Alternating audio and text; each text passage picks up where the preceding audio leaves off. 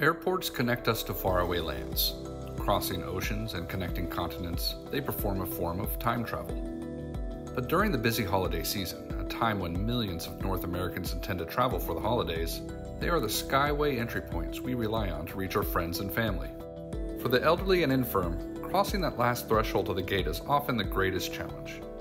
That's why FARO Technologies, in partnership with the Winnipeg-Richardson International Airport and WIL Inc., a leading developer and service provider of electric mobility chairs, stepped in to help. FARO traveled to Winnipeg to scan the interior of the airport, with the expectation that the 3D scans would help generate the routes WIL's self-driving mobility chairs will use. Using the Focus Premium laser scanner, the comprehensive, fast, and accurate reality capture device produced high-density point clouds, as well as panoramic photos with a 360-degree camera for photo documentation.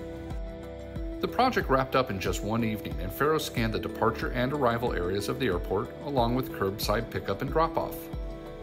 With an estimated 1 in 3 travelers requiring some form of assistance by 2038, it's clear that 3D laser scanning is proving its worth.